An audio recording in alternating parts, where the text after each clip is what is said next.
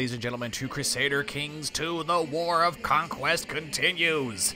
Kind of, sort of, in a way.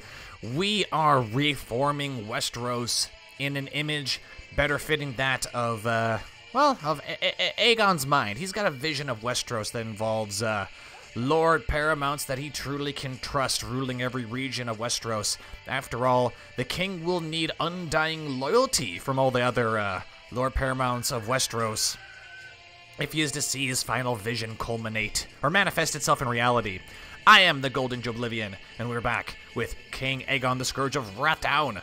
And I can see Westeros is really fractured. I think we just ended a war to... what did we do? Yes. Wreck the Greyjoys. We wrecked the Greyjoys. I believe we took away... we took away the Iron Isles. And I asked a lot of you who you think I should make Lord Paramounts of the Iron Isles. And there were a few ideas. Some people thought that House Harlaw was good. Some people thought House Drum was good. Some people even suggested House Valyrian. Give it to the High Valyrians. Interesting idea. Oh, Lord Arnold the Rapist. Nice. Lady Arianne the Imperious. Ah, yes. You were down here in the Kingswood. You aided Argilac the Bastard. Yes, you did. Very well, we will be merciful. And with the war now over, here we go. Yes, the war has ended. Reappoint the old council. The vassals of the Iron Throne now find you formidable, as they should. As they should. What the fuck is going on in the north? Torrin, what is this? Defending against Lord Rodwyll the Rapist. God, there's a lot of rapists here. War against the tyranny of King Torrin. And he's not a tyrant. Okay, all right. We have armies that need to go away. Let's see. Get rid of you. Get rid of you. You armies down here, disband. Go ahead and land in Blackwater Bay, disband you. We're just, oh, oops, I have, too many vassals. Let's see. Let's give a vassal to Gawain Gardner. He seems like he would, go ahead and have Eustace. Go ahead and have Eustace. Eustace doesn't really like us, and you can deal with him now. Excellent. All right, go ahead and disband you guys. Disband the ships. Is that all of our stuff? Yep, that's all of our armies. Now then, titles, lands and titles. Kingdom of the Iron Isles. Let's see. If I were to give it to House Valerian, what would that look like? They'd be High Valyrian. They would be based over here in Driftmark, but they would rule the Iron Isles. They probably would be rebelled against quite a bit. Maybe. However, I did have a concern that if Lord Daemon here is ruling the Iron Isles and he's getting rebelled against, he could essentially replace the rebelling Ironborn with his own High Valyrians. Maybe. I don't know. I don't know if the AI does that. I'm kind of tempted to give the Iron Isles to House Valerian. They are rulers of you know what? The House Valerian rules the greatest fleet. They are the rulers of the fleet. And because of that, they need ships. And there's only one place I can think of where they can get enough ships, and that would be the Iron Isles. And if the Ironborn don't like it, we will bring them fire and blood. We'll bring them fire and blood. I know there's some people wanted to House Harlaw and Drum to rule the Iron Isles.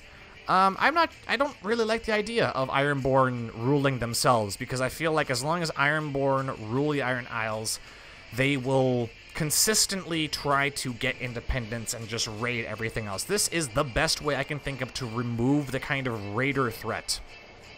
So I'll go ahead and give that to Lord Paramount Daemon. Oh no, he loves us. It looks like he might die though, he's got an infection. But Aethan, the Demon of Hammerhorn. Excellent. Okay, so now the Iron Isles is being ruled by House Valerian as masters of islands and ships. We've got the High Lordship of Kingswood, the High Lordship of Pike. Let's give the High Lordship of Pike to... Can we give that to Aethan? I don't think so, because he doesn't have titles. Let's not give it to you. I want to give the High Lordship to you as well. I know it's kind of getting overboard in terms of disposition, but I want to make sure House Valerian has enough sway, enough political power in the Iron Isles. There you go. Now then, We have the High Lordship of Kingswood. Unfortunately, I don't have an actual lordship. There is a house that is on the verge of collapse, and it's called House Coharis. And I didn't remember it the last couple of episodes, but I do remember it this time. Coharis? Ah, here we go. Quentin Coharis. He is infirm, High Valyrian. Yeah, see? Yet they said they were High Valyrians, and you guys are absolutely right. We need... Let's see. Is that Jacaerys? Yep, Jacaerys Coharis. Of course. Of course his name is Jacaerys Coharis. Why wouldn't it be? Alright, well, we need to take House Jacaerys under our... Whoa. Whoa. Larissa, you were married to Aethan, and yet you had, Aenys Valerion, okay, and she had a bastard. Alright, he's a bastard. He does carry the bloodline of House Coharis, though. Did it take a... Oh, ooh. Is infirm and suffers from a sickly disposition, and he's really old. Alright, so Jacaerys Waters, the bastard, last of the line of House Coharis, we will arrange for you... Rhaena Valerian. Well, she is of High Valyrian stock, and she is of similar age. High Valyrian. Maybe we should have... No, you know what? No. I was going to say, maybe we should have had this been matrilinear, but then that would have mean Coharis would have died out. This way, House Valerion is helping the Coharis line make a return. Then let's get a marriage between you and no one. You and no one. Okay. Maybe? He's a High Valyrian, though. There's no one he can marry, though, unfortunately. Actually, no. I mean, here's people right here. What the hell? What the hell? Let's find people of our religion. Yes, maybe? Maybe? Hey, there's some. Bela. Ah, of House Celtigar. Is that wise? I'm not sure if that's really that wise. So we've got High Valyrian. She's the only High Valyrian, actually. Is there any... No, 10. That's it, 10. Mantarian. Oh, God, look at that. Dwarf, hunchback, club-footed, ugly. Nalarla she's a bioweapon. Oops. Apologies. She is a bioweapon. Okay, how about we pick Naerys? Naerys. Ooh, who are you? Mistress Desaria. Okay. I mean, I know she's not a High Valyrian stock, but this might give a chance for more Coharis to come back. And I was going to give Coharis their own lands and titles, but we only have a High Lordship. And that doesn't do much good for House Coharis. Your Grace, I have been instructing young Caesar, in the ways of sword and lance as requested. I am pleased to say that he appears to be a natural. His martial prowess has improved greatly over the recent weeks. He's a poor fighter. Well, you know, he's only 6 years old. He's only 6 years old, so, we will, oh my god, what is this? I had Caesar accompany Stormsinger Clayton to the Temple of Claw Isle to learn more about the Valyrian faith. Upon returning, Clayton claims that Caesar had a vision from the gods while praying. Apparently, my son loudly proclaimed passages from the dragon gods, which he had no way of knowing. Perhaps he is blessed. His abilities keep growing. Oh my god, he's gonna be a god. Look at that. Inspiring leader, strong, poor fighter. He is cynical. Promised godhood? This character received a vision where they were promised by the gods to become a god themselves. Holy shit, Caesar's gonna become a god. This is nuts. This is nuts. I think it was, oh, damn it. I don't remember your name. I know your name starts with Saber. I could look it up right now, but I'm too lazy to do that. Good old Saber. I don't remember the rest of your name, but you did tell me that the failing of Maerys to hatch his own dragon was a sign that he was unfit for leadership of the Kingdom of Westeros. I mean, if we ever want to see the Kingdom of Westeros turn into the Empire, we will need to have a strong ruler. And Maerys, you're kind of failing me. Can I force you to train? Yes. Oh, nice. So he can learn. He's not that good, but he can learn. He also has a dragon egg. Out of curiosity, does Caesar have a dragon egg? He actually has no dragons. His rival is his brother. No, it's Jacaerys Waters. Okay, good, good. Whew. I thought Caesar's rival was his twin brother Janix. That would not have been good. Are they friends? No, but they are twins. Diligent. Excellent. So Caesar's power continue to grow. God damn it. There's something else I was going to say, but I fucking forgot. Your Grace, I believe, Alien. Oh, okay. Alien. Yeah, okay. We're going to ransom everybody. Ransom everybody. Get them out of the dungeons. Oh, well, we didn't get much gold there this time. Winter is still in Dragonstone. Your Grace, I humbly ask you to interview on behalf against the aggression of Lord Paramount Oris. No. Lord Frederick approaches you, my liege. I have a great idea for a monument, something to raise your cultural status and make the people notice what a great ruler you are. I would require some gold and your patience. Let's see, can you be trusted? Probably not, but go for it. A warden title stands empty. This is an ancient and venerable duty. We must select a warden of the East. I love how I get one choice. Yeah, whatever. Whatever. Warden of the West, sure. They now view us with fear. Alright, so, goddammit, there was something I was going to do. Ah, yes, someone suggested sending Maerys to the temple. Why can't we do that? Oh, he has to be 10. Someone did give somebody suggested changing Caesar's name to Imperion, and while Imperion is a cool name, I like Caesar more, but I love the name of Imperion, so I think that if we ever do get a dragon for Caesar, we are going to name it Imperion, because, you know, why wouldn't we? Why wouldn't he write a dragon called Imperion? I'm just kind of upset that we can't just rename dragons whenever we want to, you know? Kinda silly. Alright, Warden of the South, who's that gonna be? It's gonna be the Reach guy. It's gonna be the Reach guy. Let's go take a look at the Lords of Westeros. Oh. Battle after battle, siege after siege, my friend Lord Paramount Oris must be getting pretty tired of war. Who's he at war with? Lady Serena. Some gold should help my friend with this war. My friend has everything under control. My help is unnecessary. Some gold will help him. Yeah, let's give him some gold. Oh, you know what? Before we go look at the Lords of the Realm, because, let's see, we've replaced the Lords of the Stormlands, we replaced the Lords of the Iron Isles, the Westerlands have been replaced, the Tullys have been granted the Riverlands, and they love us forever. House Gardner seems to be... They seem to be, decent. They seem to be decent folk. Maybe even try to sway him, that might be worthwhile. House Martell. Oh, yes, you are next, and you have allied with the Lannisters. You will regret that. Now, we did plot and successfully made the Iron Isles revolt. I don't think it's that dishonorable. I mean, it's for the good of the realm, you know. If we want to prevent future wars, we have to nip this stuff in the butt beforehand. Fabricate treason, plot to incite revolt. Can I imprison her? No. Let's see, where's my spy master? Vicious corruption uncovered. Build a spy network in Sunspear. Keep an eye on House Martell, and let me know if they do anything that warrants royal intervention. And then we also have the Vale, who are I don't know if we can trust House Aaron. House Stark also is an enemy. Although it seems like they may be getting deposed by the Boltons here soon. Lord Rodwell the Rapist. Yeah. Oh yeah, he's got some terrible traits. He's your standard Bolton character.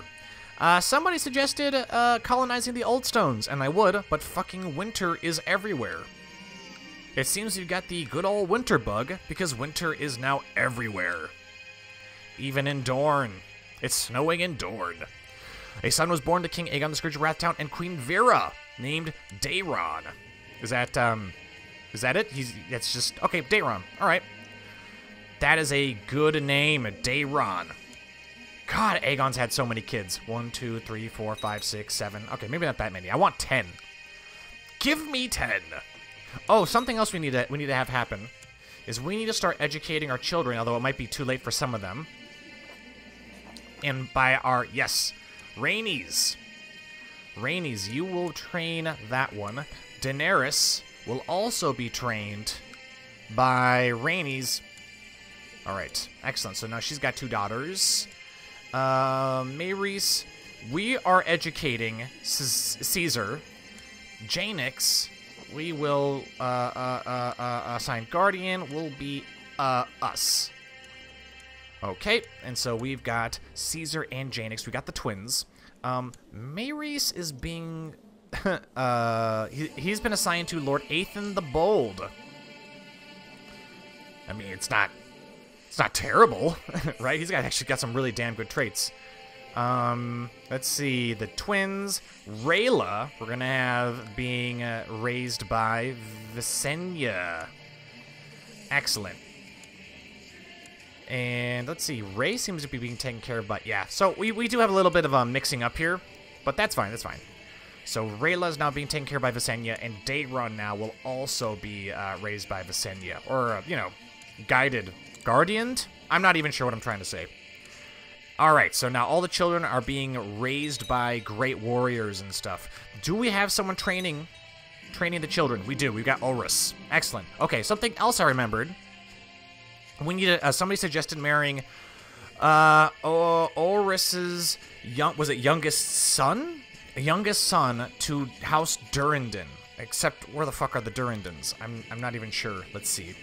Cohorus. See, Durrandon. Ah, yes.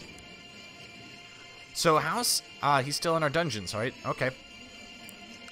So Argella is here, and she's having lots of Durrandon babies. Right, we've got Floris Durrandon, who we can actually, they wanted to, how about this? How about we marry the Baratheons to the Durrandons? That sounds like a reasonable thing, right? Except we can't. We can't do that. We can't do that because the vassals won't let me do that. Because we can only arrange marriages between people who are in our court, and Orus Baratheon is not in our court. He's got his own lands and stuff, so unfortunately we cannot combine the Baratheons with the Durrandons. Unfortunate.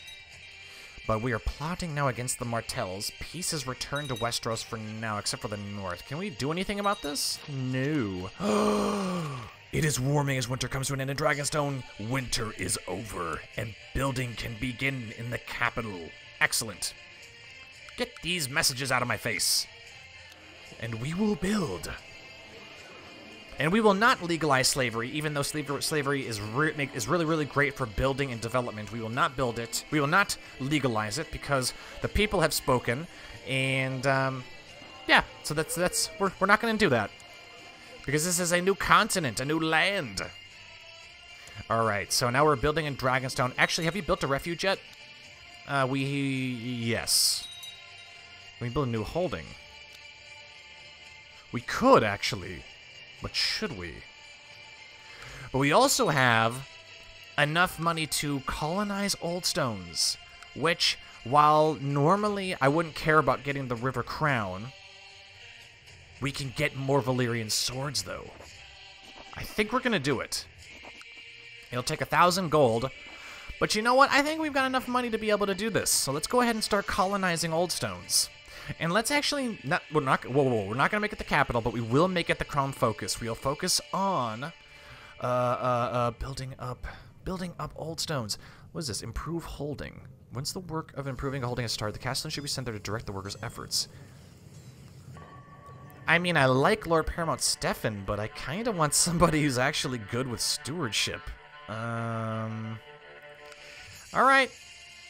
Right? Oh, no. Or do we do oversee construction? Oh, it's oversee construction. Gotcha. So surely by now we can get somebody in our court who knows what they're doing with stewardship, right? Surely. No, it doesn't seem we'll be able to. Well, shit.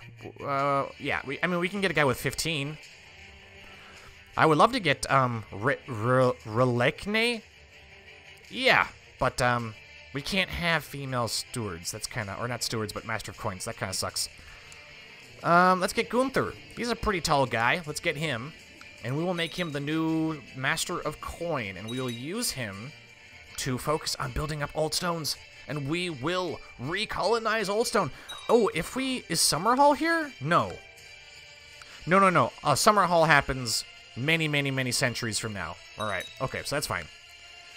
Let's go replace our Master of Coin with Gunther, and we'll have him oversee construction in the colony. Fantastic. Everything is coming to a head. Alright, yep, a lot of this shit. I do have auto-stop plots and things, right? Yes. Fabricate evidence of Lady Marla's blah, blah, blah, blah, blah. Choose, build a road network. Yeah, we can't build it unless we, have Storm's End or King's Landing or Lannisport or something. And the thing is I think you can only build the road network in sections. I think that's how it works. You build each section at a time and it makes things great or something. I don't know. Alright, factions. You would dare. Imprison. No. Well, shit. No, Prince Oliver. I thought that was Oberyn Martell for a second. I humbly ask you to intervene on my behalf. Who are you? Stokeworth. Your wife is in my dungeon. No. Well, what's the issue here? Defending against Lord Paramount Orys in Stormlander Stokeworth. Does your war over Stokeworth? Nope. I don't care. Let's see if we can't ransom more people. See if they got more monies. No. Lord Paramount Edmund the Able has declared Lord Paramount Edmund's claim on Dark Moor, so now he's gone to war with the Vale. Under my guidance, my son Janix is slowly mastering the art of swordsmanship. Nice. Fantastic. Yeah, what are we doing with the dragons? Wait a minute. Legitimize Orys Baratheon so that his line and name may continue. Interesting. Yeah, but I don't want him to be a Targaryen, though. Though somebody did suggest that I test it out first, and I haven't remembered to do that, because I'm not really crazy on legitimizing Orys. Because, I mean, he's got his own sigil here. Look at this Baratheon and three-headed dragons. That's actually a really awesome sigil. Lord Paramount Orys has been a Leland Able servant. I will reward him. I will honor him with the Targaryen heirloom. No, we're not going to do that. Well, I mean, it all depends. What do we got here? No, there's nothing. Well, I mean, we could give him the true account of Adam of Duskendale's journey, but I don't really want to do that. I'll owe him a favor. There we go. Oh, the Vale and the Riverlands have gone to war. Revoke the city of Shadowtown from Moors. Okay, well, sending our spy master hasn't really shown a whole lot. Has there been any corruption? No. Military innovations, though. Insight, revolt, fabricate, treason, kidnap, kill. Meh, I don't really want to do all that. The monument promised by Lord Freder is finished. Some people in the crowd cover their children's eyes as the statue is unveiled. It's a couple in the middle of lovemaking and not exactly presented in a tasteful way. And he did this because he is lustful. So he made a lustful statue. Children must learn this sooner or later. Tear it down. Lord Freder, I think... I understand now. Lord Freder was the former Master of Coin. So tear it down. Lord Freder, you have failed me. Let's see, is there anything we can do with these, Oh, hey. Dragon Conquest of Sunstone. No, we're not going to do that. I mean, we could. We could Dragon Conquest, the Stepstones. Queen Visenya has been a Leland Able servant. I will owe her a favor. I don't remember Visenya being lustful. I know Rhaenys was. It seems Visenya now has become lustful. Interesting. I will owe her a favor. We need to start swaying somebody. Who are we going to sway? I think I was going to sway the Gardeners. Let's see here. Let's sway Lord Paramount Gawain. You are bent low over your war table, struggling to stay focused and to keep your eyes open when your wife, Queen Visenya, enters. She crosses the room and inspects the war table over your shoulder. Perhaps a fresh pair of eyes might prove helpful, dear husband. Perhaps you are right, Visenya. Perhaps you are right indeed. Your wife has received an education in warfare like yourself, so she quickly grasps the nuances of the problem as you explain it. The two of you set to work discussing and comparing troop compositions. Visenya is a most competent strategist. Within the hour, you have laid the groundwork for a promising solution. What the fuck is the solution? I don't understand. Is this like some kind of super hypothetical invasion of the world? It probably is. What am I saying? It probably is. A brilliant idea, Visenya. Have you any additional ideas? Common interests gets war knowledge. Excellent. 191,000 men.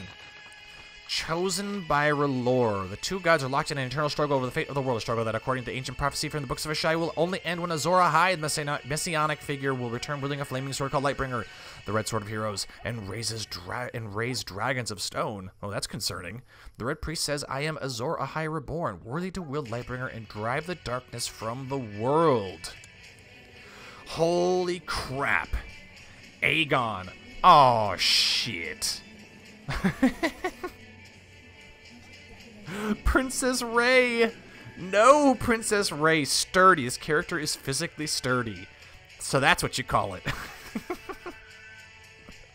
Oh, man. Alright, so apparently Magister Roko the Quiet... Oh. Wait a minute. No, he's chosen by R'hllor. They're not naming me. Yeah, he's chosen by R'hllor. Okay, gotcha.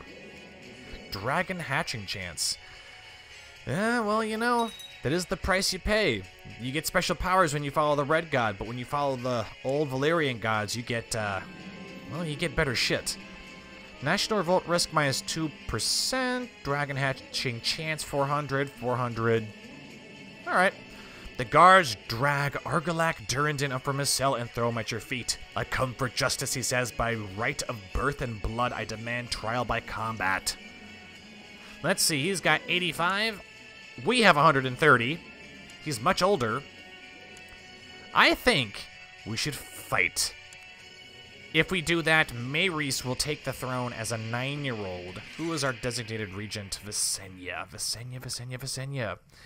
Let's make Lord Now let's make Daria. We will make the lady... You see, that's how glorious we are as King of the Seven Kingdoms. We can make Lord Paramounts of the Realm court jesters. That is how powerful we are. And we will fight Argilac. It's super dangerous. But you know what? I think it's about time we send the arrogant one. We send the old man on his way. I'll handle this myself. Excellent. And we will have a duel in Dragonstone. You and Prince Argilac slowly circle each other, tense and focused. You scan him for any sign of weakness, any opening in his defense that you could possibly exploit. Prince Argilac, this will be your last storm. Let's see, we're both strong. I'm younger, so I'm probably faster.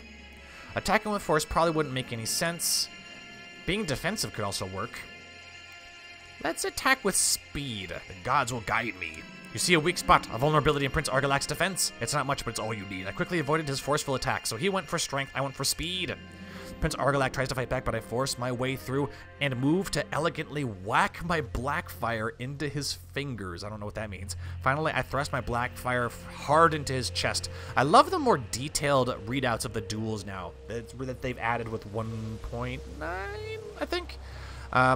Thrust black fire into his chest. The surprise is clear on his face as blood fills his mouth. I must have hit something important. Gee, you don't say. Fire and blood. This might make us enemies of House Durrandon, seeing as how they've got 10 members.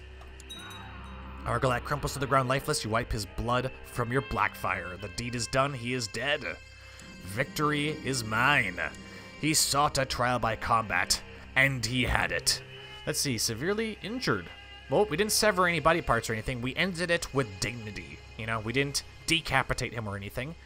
Let's see, he is dead. House Durrandon. Who is his heir now? Argella. Slayed kinsman.